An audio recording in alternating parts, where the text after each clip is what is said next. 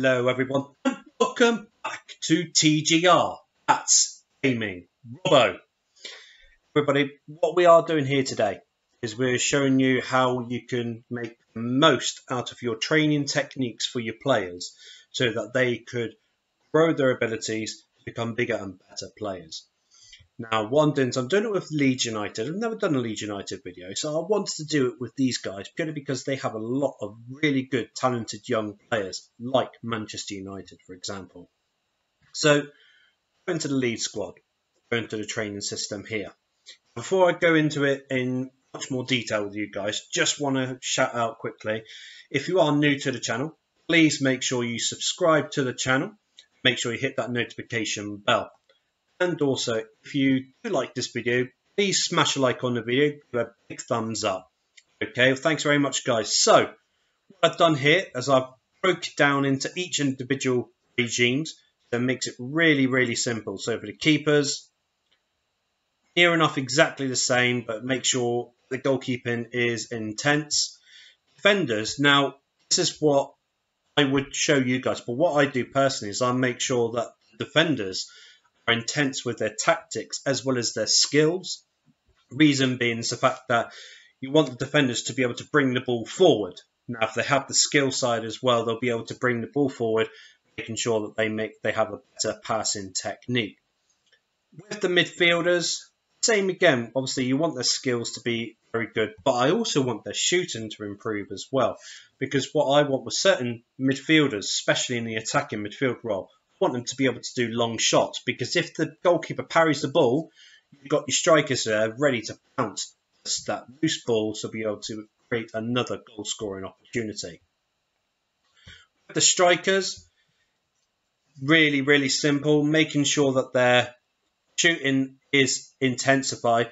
I also want them to be able to tackle the ball, because if they're running against the opposition players, I want them to be able to attack that ball, tackle the player, and then they're ready to do another goal scoring opportunity. With the youth setup, I've made it so that medium fitness, medium tactics, medium shooting, and medium skills, because I want to be able to bring up the youth players so they're an all-rounded type of player. It has worked a lot in the past, and I'll tell you what, I mean, it's so good. Not just bringing in youth players, not just buying decent youth players, but bringing up youth players, and they're such well-rounded players. It's incredible to be able to have that sort of power.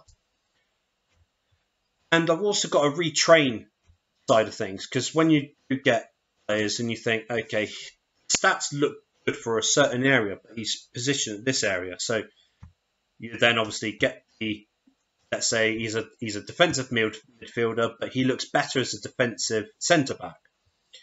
So then you go to centre back, and then what I would do personally is go to intensify with that and make sure that their fitness is well kept up as well. Now, the other thing I wanted to show you guys as well is the coaches side. Now, not a lot of people understand that there is a coaches button. If you go let's say you're on keepers, you can't see it. So you go to overview, go into coaches, and you can see your coaches there. Now, it's really important that with your coaches that you know the type of coaches that you do have, because they will be able to work more on a certain area, a certain aspect of the training regime that you want to build. So what I've done is I looked at, for example, Steve Sutton. I've got him on shooting as well as goalkeeping. Steve Sutton is a really good coach in years to come. So I know he's good with the shooting side, but he's also quite good at coaching goalkeepers as well. So I've only made his load to be a shooter, a striking coach, as well as a goalkeeping coach. Same with Eddie Gray. I've known him to be a really good defender when it comes to coaching side. I know as well with the defensive side of Eddie Gray, he has a really good ability to be able to build up players with the passing side, so the skillful side. That's why I've only managed to put him with just tactics and skill. That's just my own personal preference. I don't want these guys doing everything, because it's not even the best out of your players if they're not good at one thing. So you notice I've got three coaches that's doing fitness, 3 coaches doing tactics, 3 coaches doing shooting, 3 coaches doing skill, and of course I've only got 2 coaches doing goalkeeping coaching, because you don't have loads of goalkeepers. You only have a set minimum amount of goalkeepers in your team. You only get the chance to have 50 players in your team, so you're only going to have at the most 5, 6, maybe 7 goalkeepers in your club. The rest is going to be defenders, midfielders, and attackers. So that's why I only made sure that only 2 coaches can do the goalkeeping coaching side of things. That's all it is, guys. I mean, that's as simple as that. And that will be able to help not only build your existing team that you have now, it will also help you build up your youth players when you do get your youth players comes in every year, or if you do go out and buy new youth players and build them up that way. If you do like the video, guys, like I said earlier on, smash a like on the video, give it a thumbs up.